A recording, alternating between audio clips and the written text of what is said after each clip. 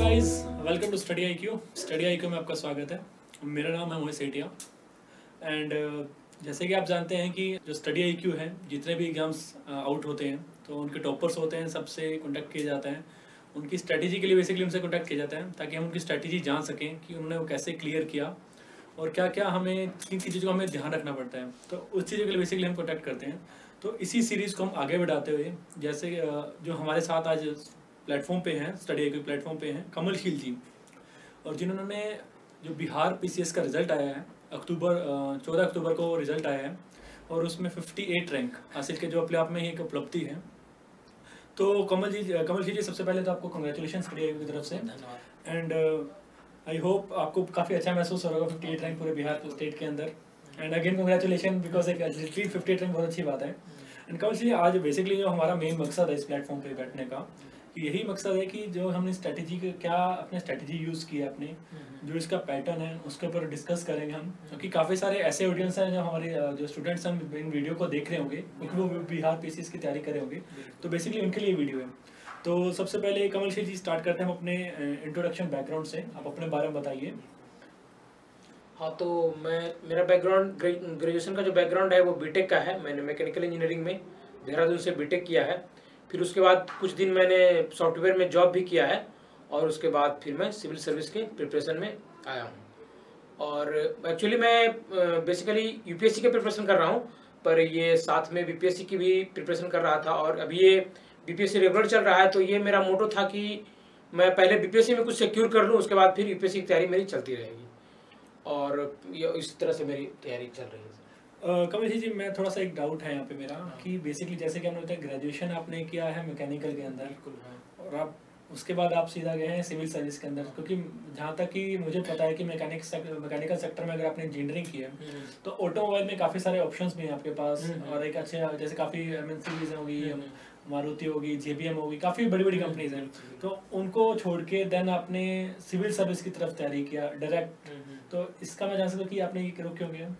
हाँ सर, ये तो देखिए बीटेक तो मैं किया था कि तो एक हमारा करियर सिक्योर हो सके, पर अंदर से कहीं ना कहीं ये थी कि मुझे सिविल सर्विस में ही जाना है।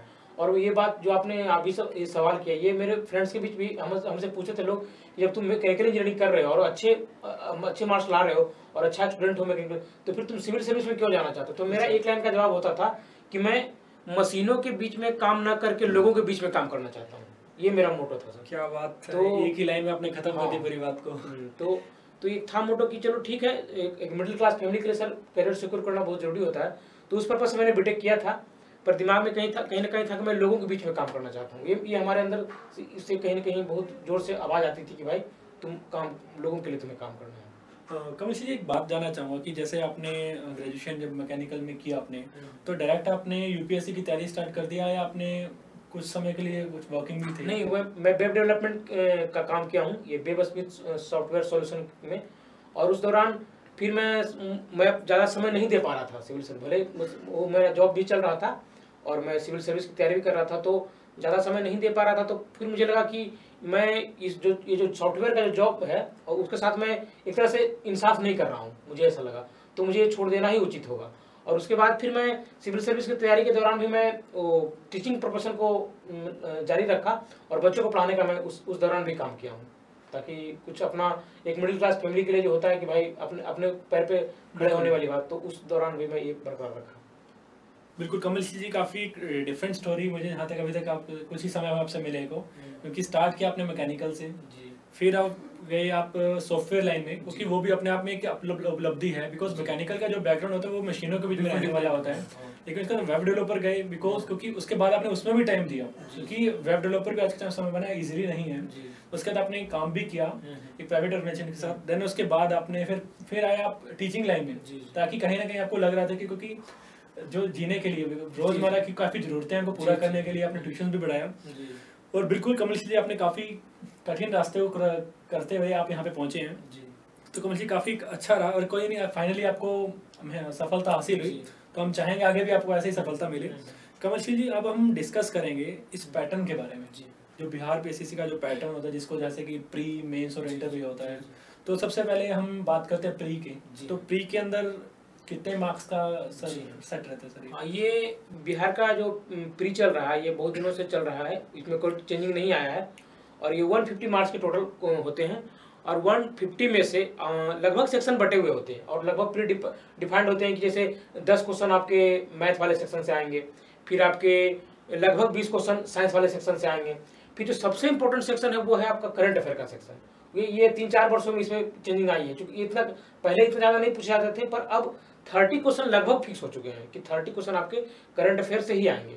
फिर आपके लगभग 20 to 25 क्वेश्चन बिहार स्पेशल हो जाते हैं, जो कि बिहार के जो ओरिजिनल क्वेश्चन हैं। फिर आपको लगभग 30 to 35 क्वेश्चन आपके हिस्ट्री से रहते हैं, फिर कुछ 10-20 क्वेश्चन ज्योग्राफी से, 10-20 क्वेश्चन आपके इकोनॉमिक्स से, यही मेन सेक्शन बटा हुआ है।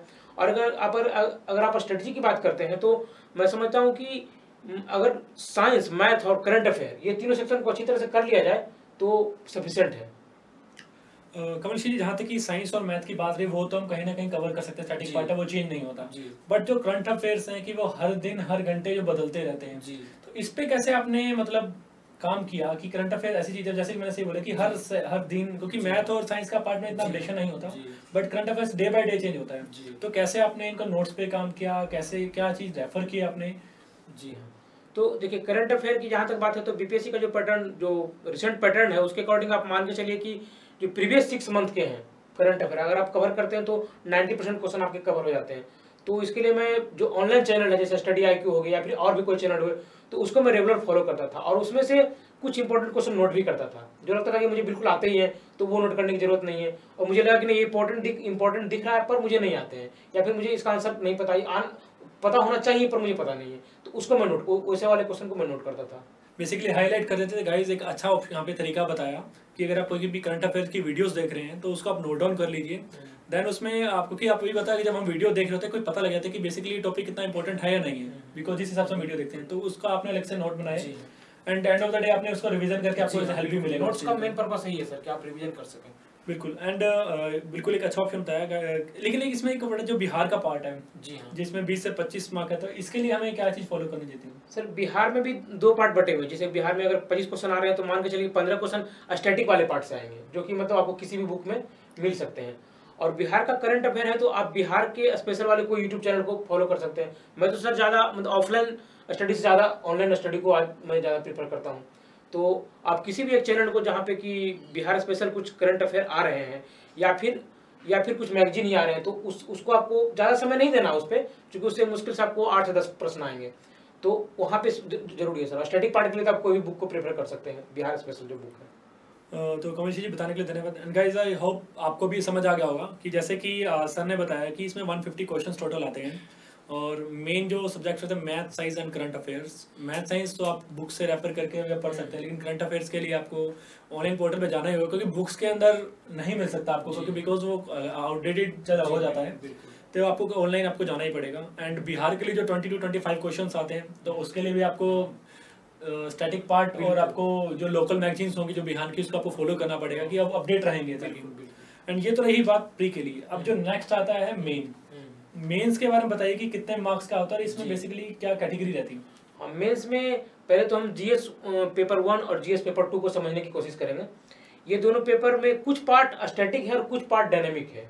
जैसे कि पेपर 1 की अगर बात करते हैं तो पेपर 1 में 3 सेक्शन में बटा हुआ है। एक सेक्शन है आपका हिस्ट्री एंड कल्चर, दूसरा सेक्शन है आपका मैथमेटिक्स, जिसको मेनली उसमें डाटा इंटरप्रिटेशन ही आते हैं, और तीसरा सेक्शन है national and international current affair. ये वाला पार्ट डायनेमिक है। आपका हिस्ट्री लगभग स्टैटिक है, उसमें कुछ क्वेश्चन लिमिटेड है, वही रिपीट करते हैं बार बार, जैसे कि फॉर एग्जांपल पाल कला, मौर्य कला और पटना कलम, ये तीनों क्वेश्चन में से एक क्वेश्चन आते ही आते हैं। तो उसके बाद फिर अगर मैथ आते हैं, अगर मैथ में आपने अच्छी प्रैक्टिस की है तो वो भी मान के चलिए स्टैटिक ही है, उसमें कुछ बदलाव होने नहीं। हाँ, बदलाव यहाँ पे होने हैं। जो तीसरा सेक्शन है हमारा ये national and international current affair, और इसमें आपको 3 प्रश्न करने होंगे, और वो अभी के पैटर्न के अकॉर्डिंग 38 into 3 चल रहा है, मतलब 114 नंबर का क्वेश्चन वो आपका है। फिर आप जीएस सेकंड पेपर में जाइए, तो जीएस सेकंड पेपर में भी पहला सेक्शन इंडियन पॉलिटी का है, वो मतलब उसमें तीन क्वेश्चन रहेंगे, तो मान के चलिए एक क्वेश्चन आपका स्टैटिक रहेगा कि फंडामेंटल राइट क्या है, डीपीएसपी क्या है, उसमें थोड़ा सा जोड़ देगा बिहार से।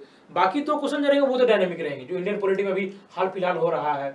फिर उसके बाद आइए दूसरा, उसका जीएस सेकंड का दूसरा सेक्शन वो है इकोनॉमी एंड ज्योग्राफी, वो भी लगभग डायनेमिक रहेंगे। आपको इकोनॉमी में कुछ स्लो डाउन हुआ तो उसके बारे में क्वेश्चन पूछ लेंगे, और हर एक क्वेश्चन को बिहार से रिलेट करने की कोशिश करेंगे, उसमें से एक मतलब एंगल जोड़ देंगे, बिहार वाला एंगल। और ज्योग्राफी में भी वही, ज्योग्राफी में भी अब मतलब ट्रेडिशनल प्रश्न नहीं आ रहे हैं कि भूकंप क्या है और सुनामी क्या है। अब क्वेश्चन आ रहे हैं कि जैसे आपका टूरिज्म, ये भी ज्योग्राफी का पार्ट है कि टूरिज्म को बढ़ावा देने के लिए क्या करना होगा, समझ रहे हैं सर। इस तरह से आप हमारा रिन्यूएबल एनर्जी है, इसको कैसे प्रमोट किया जाएगा, ये किस तरह से सब्स्टिट्यूट बन रहा है हमारा ट्रेडिशनल एनर्जी का। फिर साइंस एंड टेक है, तो साइंस एंड टेक में भी वही बात है। साइंस एंड टेक में सर कोई ट्रेडिशनल क्वेश्चन नहीं आ रहा है कि मतलब कुछ का बायोटेक्नोलॉजी का मतलब बताइए, वो सब नहीं आ रहा। यहाँ भी बिल्कुल डायनेमिक पार्ट हो गया ये कि हमारा साइंस एंड टेक है कि हम किस तरह से साइंस एंड टेक को यूज करके अपने एनर्जी जो प्रॉब्लम है इंडिया का, उसको हम दूर करेंगे। इस तरह के क्वेश्चन आ रहे हैं सर। ठीक है, कमलशील जी बताने के लिए धन्यवाद कि आपने काफ़ी जीएस को बेसिकली, ये कितने मार्क्स का होता है? GS1 300, GS2 300 और एक ऑप्शनल 300। ओके, गाइज आपको समझ आ गया होगा जीएस के अंदर भी 3 चीज़ें बताई थी इन्होंने, GS2 के अंदर भी इन्होंने बताया। बेसिकली मेनली जीएस दोनों के अंदर आपको polity, science and take, national international current affairs, इन पे ध्यान देना है। एंड जो जहाँ तक कि आपने बताया कि 100 मार्क्स ऑप्शनल है, तो मैं जहाँ से 300 मार्क्स ऑप्शनल है, तो आपने किस ऑप्शनल को आपने चूज किया था? मैं तो सर इस जो मेरा सिलेक्शन हुआ है इसमें मैं संस्कृत लिटरेचर को चूज किया हूँ। संस्कृत लिटरेचर जी, तो इसकी तैयारी आपने कैसे की? इसकी तैयारी के लिए मैंने तो एक हमारे केवी सर हैं, उनसे मैंने मदद ली, और फिर नोट्स वगैरह इकट्ठे किए और कुछ बुक्स को भी पढ़ने पड़े मुझे, और उसके बाद मैंने खुद से नोट्स बनाए और उसी से मैंने प्रिपरेशन की सर।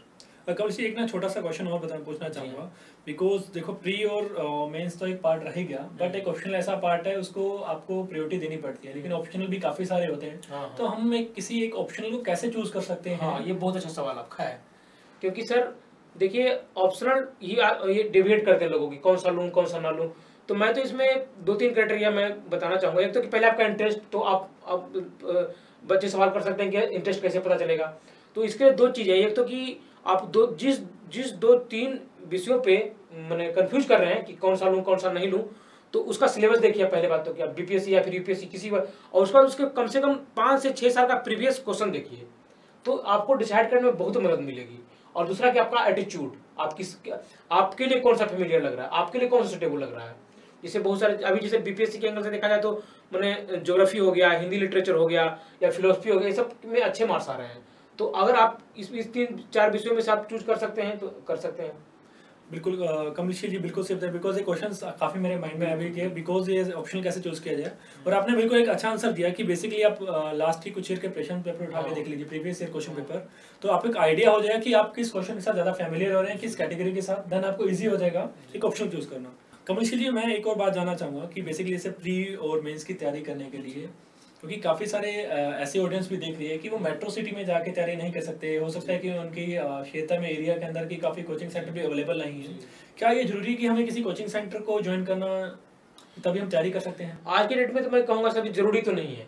आज के डेट में मतलब ऑनलाइन इतने चैनल अवेलेबल हैं, और बहुत सारी चीज़ें ऑनलाइन ही आपको मटेरियल भी मिल रहे हैं, आपको वीडियो मिल रहे हैं, ऑडियो मिल रहे हैं।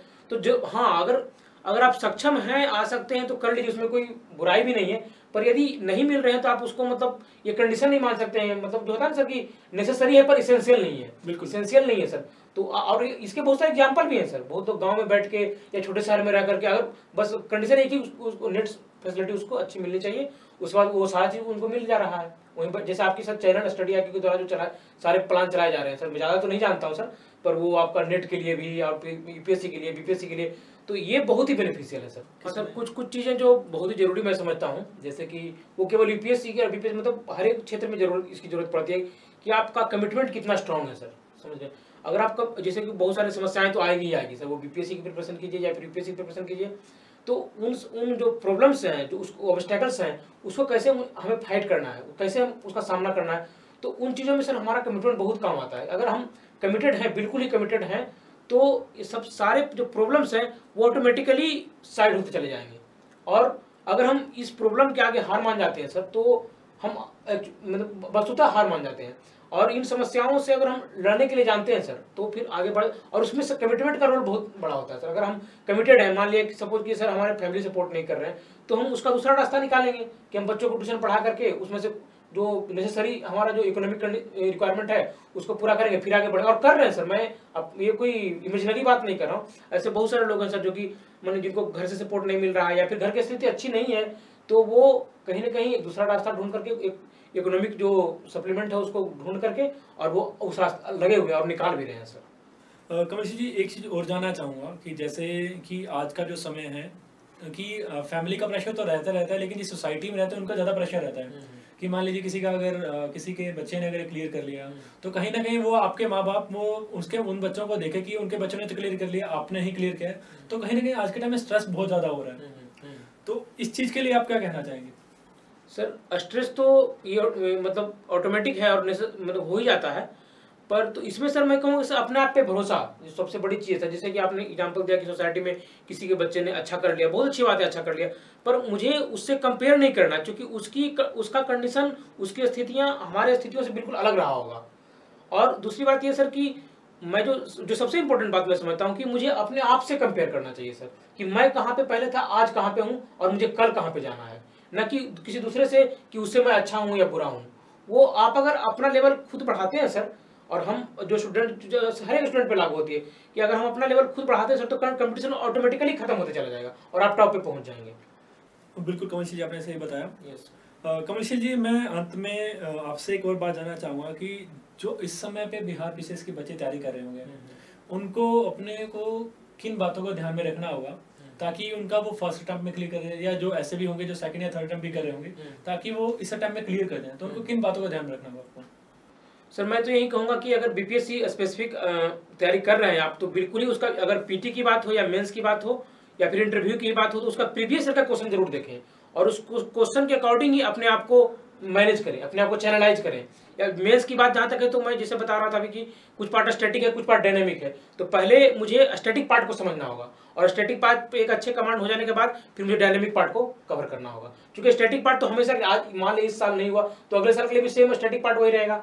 तो स्टैटिक पार्ट पे पहले अच्छा नोट्स बना के अच्छे मटेरियल कलेक्ट करके आप उस पर काम कीजिए और फिर डायनेमिक पार्ट के लिए आप करंट अफेयर, न्यूज़पेपर या फिर StudyIQ का जो हमारा चैनल है उसको फॉलो कीजिए सर। और फिर इंटरव्यू के लिए तो आपका पर्सनालिटी टेस्ट है सर, तो आप जिस तरह से आप एक सोच विकसित कीजिएगा, जो आपका एक थिंकिंग डेवलप होगी एग्जामिनेशन के दौरान, कि जैसे कोई भी इशू है तो उस पर हमारा न्यूट्रल व्यू होना चाहिए।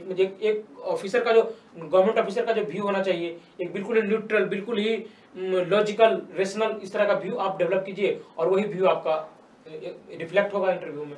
बिल्कुल कमलशील जी, आप सही इंटरव्यू में हमारी कुछ बातें रह गई थी, बिकॉज जहाँ तक प्री और मेंस के बारे में हमने डिस्कस कर लिया था कि इंटरव्यू वाला पार्ट रह गया था कि इंटरव्यू वाला जहाँ तक सर हमने जहाँ तक मुझे पता है कि इंटरव्यू के अंदर कि आपकी पर्सनालिटी ज़्यादा चेक किया जाता है कि आपका बेसिक कॉन्फिडेंस लेवल कैसा है, कि आपको अगर आपको कोई केस स्टडी हो गए, बेसिकली काफ़ी केस स्टडी दिए जाते हैं वहाँ पे, सिचुएशन ऐसी दी जाती हैं कि आप इस सिचुएशन में आप कैसे हैंडल करेंगे। तो इंटरव्यू में हमें किन बातों का ध्यान रखना चाहिए?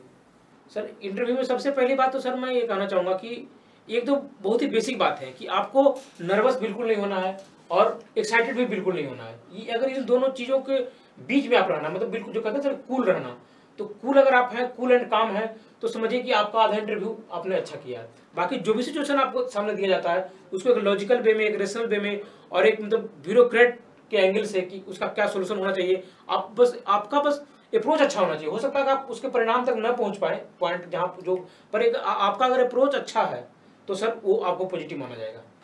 बिल्कुल कमलशील जी, बताने के लिए धन्यवाद। एंड कमलशील जी, बहुत बहुत शुक्रिया, आज आपने पूरे बीपीएससी के एग्जाम को अच्छी तरह से आपने बताया एंड आई होप गाइस आपको एक अच्छा भी लगा होगा।